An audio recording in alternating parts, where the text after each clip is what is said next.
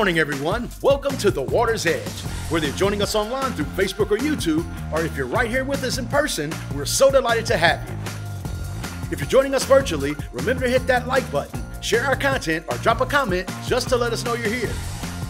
For those in the room, we have some real important updates just for you. If you have little ones, our nursery and kids church are just across in the lobby, providing a safe space and an engaging space for everyone. The heart of our community is our volunteers, and we're always looking for more passionate individuals to join us. So to get involved, simply scan the barcode on the screen or text the word volunteer to 844-793-7384. Let's not forget, we're a welcoming space for everyone, especially those facing challenges. If you know someone in need, extend an invitation to join us in person or let them know about our online content. Now get ready for an uplifting experience this morning as we come together to worship and receive a powerful message from Pastor Tony.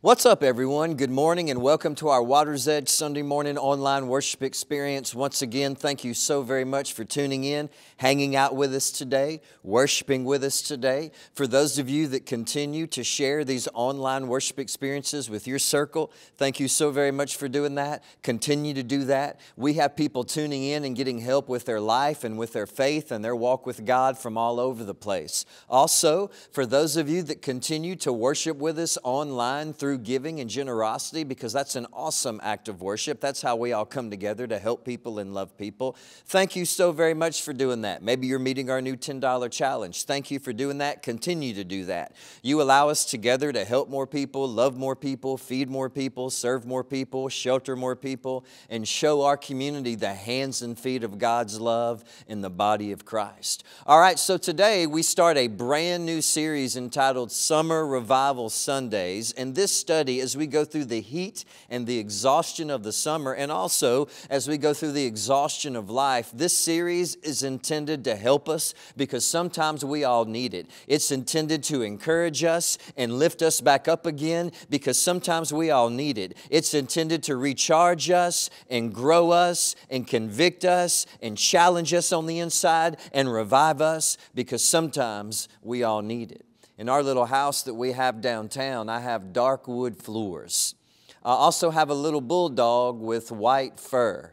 And every single day, every month, every week, in every season of every year, it doesn't matter how hot it is outside. It doesn't matter how cold it is outside. It doesn't matter how pleasant it is outside. That little bulldog sheds that white hair all over that dark wood floor all day, every single day, every week, and every month of every season. And it's very, very noticeable.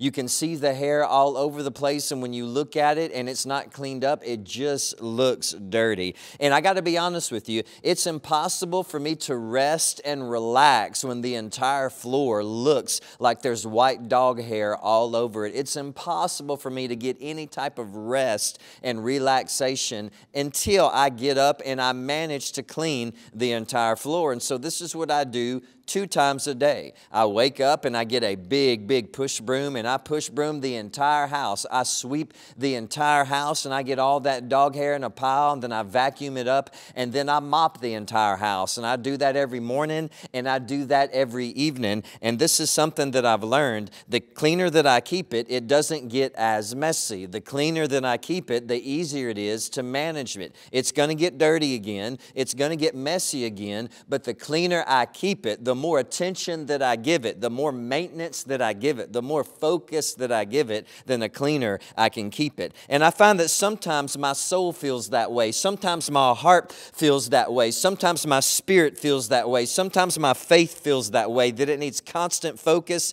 and constant attention and constant maintenance. Constant focus, constant attention, and constant maintenance. Sometimes it feels like I cannot and I should not rest until I get my anger cleaned up and under control in my life. I cannot and I should not rest until I get my resentment cleaned up and under control in my life. I cannot and I should not rest until I get my feelings and my reactions and my impulses cleaned up and under control in my life. I cannot and I should not rest until I get my temptations cleaned up and under control in my life. I cannot and I should not rest until I get my excuses and my storms and my struggles cleaned up and under control in my life. It'll come back. It'll attack you again. It'll tempt you again. It'll bother you again. It'll hurt you again. But the more under control you keep it, it breaks its power over you. It weakens its power over you. It eliminates its power over you. Notice this verse today, 1 Peter chapter 5, verses 8 through 9. If you're still with me,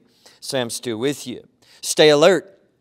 Watch out for your great enemy, the devil. He prowls around like a roaring lion looking for someone to devour. Stand firm against him and be strong in your faith. Remember that your family of believers all over the world is going through the same kind of suffering that you are. If we all got a news alert today on our phones, if everybody's phones just started to go off with this loud alert, and the alert said this: you have to be careful, you have to watch out. There's a wild, full-grown, loose lion in our neighborhood. A lion got loose from the zoo or for something like that, and there's a full-grown lion loose in our neighborhood. Well, you probably wouldn't just go take the family for a walk that day with the dog. You probably wouldn't go hang out on your front yard, on your front street, just enjoying the weather. No, you would be alert. You would be watchful. You would be careful. There's a full-grown wild lion on the loose prowling around. And in the same way, we have enemies in our heart. We have enemies in our soul. We have enemies in our spirit. We have enemies in our mind that's always looking to attack. That storm is always prowling around in your life, so be alert and be ready. That giant, that feeling, that impulse is always prowling around in your life, so be alert and be ready. That habit, that pattern, that addiction is always prowling around in your life, so be alert and be ready. That selfishness, that valley is always prowling around in your life, so be alert and be ready. And today I just want to share my heart with you about one of my greatest enemies, one of my greatest struggles, and one of my greatest battles that I've learned to watch out for, that I've learned to be alert for, that I've learned to stand firm against, and how I've learned to control it so it doesn't control me. Today, I want to share my heart with you about how I have learned to control this struggle, how I have learned to control this battle and this storm so it doesn't control me. And this is what it is. It's one word, and notice this today. It's the word tomorrow. Tomorrow. And I'll come back in just a few moments and tell you what I mean by that one word, tomorrow. But first, some of the words of Christ. Matthew chapter 6, verses 33 through 34. Seek the kingdom of God above all else and live righteously, and He will give you everything that you need. So don't worry about tomorrow. Don't worry about tomorrow. There's that word, for tomorrow will bring its own worries. Today's trouble is enough for today. Right here, Jesus says that in our life, our very first priority should be seeking Jesus. In our life, our very first passion should be loving God, finding God's will, knowing God's will, and doing God's will, and loving Jesus with all of our heart, and that we shouldn't get consumed with worrying about what may happen to our life, what may happen to our circumstances, what may happen to our situation tomorrow. Don't get consumed with worry about tomorrow, because if you get consumed with worry about tomorrow, then you can't be consumed with your top priority, and that's knowing Jesus and following Jesus. Today has enough to worry about, so don't get concerned with worries about tomorrow, because it hasn't happened yet. And in the context, in the verses right before this, Jesus is saying that you don't really have to worry about tomorrow. Why? Because God loves you, and God's going to be there with you. Through the good times, He's going to be there. Through the tough times, He's going to be there. Through the mountaintops, He's going to be there. Through the valleys, He's going to be there. When you face your giants, He's going to be there. When you face your storms, He's going to be there. When you have victories, He's going to be there. And And just like He takes care of all the flowers in the fields, don't worry about tomorrow, because He loves you and He's going to take care of you. The only thing the flowers have to do is wake up today and bloom today and let God take care of them today. So don't get consumed with worry about what may happen to you tomorrow. God loves you, and be consumed with knowing Him and following Jesus today. We move on. James chapter 4, verses 13 through 17. Look here, you who say today or tomorrow, there's that word again, we're going to a certain town and we're going to stay there for a year. We will do business there. We're going to make a profit. How do you know what your life is going to be like tomorrow? How do you know that? Your life is like the morning fog. It's here for a little while and then it's gone. What you ought to say is this: if the Lord wants us to, we will live and do this or that. Otherwise, you are boasting about your own pretentious plans, and all such boasting is evil. Remember, it's a sin to know what you ought to do and then not to do it. And so in one instance, Jesus says, stop worrying so much about what may happen to you tomorrow. Live for today. Love God and serve God today. And then James comes along, who's the half-brother of Jesus, and he says this: you keep putting off on tomorrow what you know you need to do today. You know you need to do this today, but you keep putting it off on tomorrow. You know you need to overcome this today, but you keep putting it off on tomorrow. You know you need to defeat this today. You know you need to take that step today. You know you need to choose this and decide this today, but you keep putting it off on tomorrow. Now, when I said earlier that one of my major battles in my life that I've struggled with was found in that one word, that word tomorrow, this is what I meant by that. There's these two distracting thoughts that always swim around in my mind all the time, over and over and over again. And if I dwell on these two distracting thoughts about tomorrow, it just makes my soul and my faith and my resilience and my spirit weaker and weaker and weaker. Two completely different thoughts about tomorrow. They're completely different thoughts about tomorrow, but two thoughts that if I dwell on them, they just make me weaker and weaker. And this is what they are. And remember this today. The first one is this: if you're still with me, say I'm still with you. I will do that tomorrow. I know I need to face this, but I will face that tomorrow. I know I need to deal with this, but I'll deal with that tomorrow. I know I need to overcome this or start doing this, but I'll do it tomorrow. I know I need to take that step. I know I need to make that choice. I know I need to make that decision, but I will do it tomorrow.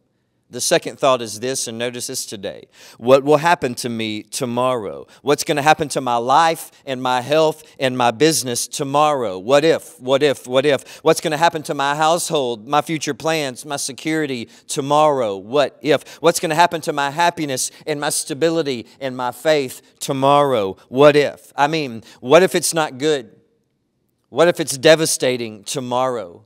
What if it breaks my heart tomorrow? What if it's confusing and painful and traumatic tomorrow? Or what if it's just lonely, just deeply, deeply lonely? What if that all happens tomorrow? Two of my greatest enemies that I deal with that one word, tomorrow. I will put that off on tomorrow, and what if that happens to me tomorrow? I will deal with that tomorrow. What if that happens to my life tomorrow? I will face that tomorrow. What if it all comes crashing down on me tomorrow? And those two thoughts swim around in my mind over and over and over again. I will get to that tomorrow, but what if something bad happens tomorrow? And when you focus on them, it'll make you weaker and weaker and weaker. And so this is what I do. Whenever I feel like those two thoughts are just overcoming my mind and consuming my heart and consuming my soul and making me feel weak in my spirit, I always turn to this one principle that I discovered in one of my favorite verses that talks about this very subject. So before we get to the principle, let's first look at the verse. Notice this today, Ephesians chapter 5, verses 15 through 17. If you're still with me, say I'm still with you. So be careful how you live. Don't live foolish, but live like those who are wise. Make the most of every opportunity in these fleeting days, in these dark days, in these evil days.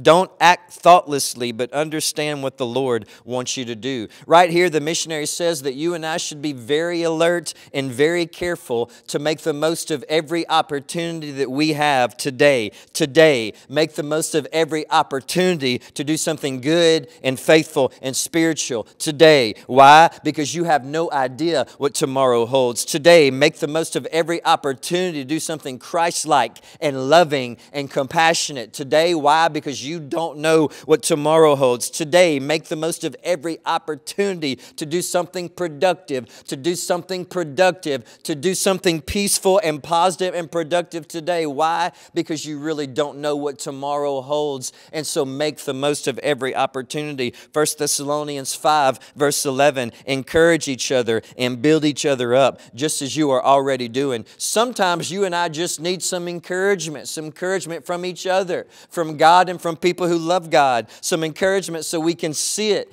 and feel it and know it and live it and overcome it and experience it. And this is that one principle that always encourages my heart anytime those two distracting thoughts consume my mind and make my spirit and my faith weak. I remind myself of this one truth over and over again, and this is what it is. And notice this today. I surrender to the outcome of my circumstances, but I never surrender to my excuses. I surrender to the outcome of my circumstances, but I will never surrender to my excuses. I'll leave my future in the hands of God, and I'll defeat my excuses by the Spirit of God. When I face storms, when I have heartache, when I fight against my giants, I will leave my future in the hands of God, and I'll defeat my excuses by the Spirit of God. When I battle against my struggles, when I battle against my fear, when I battle against my sadness, I'll leave my future in the hands of God, and I'll defeat my excuses by the Spirit of God. When I get consumed with excuses, when I feel weak on the inside, when I feel like giving up, when I feel discouraged on the inside, I will leave my future in the hands of God, and I'll defeat my excuses by the Spirit of God. When I feel low, when I feel lost, when I feel like I'm searching, when I feel like I'm empty, I will leave my future in the hands of God, and I'll defeat my excuses by the Spirit of God. When I feel like doing tomorrow what I know that I need to do today, when I feel like letting those thoughts about what's going to happen to me tomorrow, overcome my mind, overcome my feelings, overcome my actions, overcome my reactions, I remind myself every single day that I will surrender my circumstances to the hands of God, and I will never let my excuses defeat me. And so I give my life over to the hands of God, and I give my future over to the hands of God, and I will defeat my excuses every single time by the Spirit of God. Tune in next week for more Summer Revival Sundays. Thank you so very much for hanging out with us today. Now continue to stay plugged in for an amazing time of worship with the amazing Water's Edge worship team. We love you all, and we hope this has strengthened your heart today.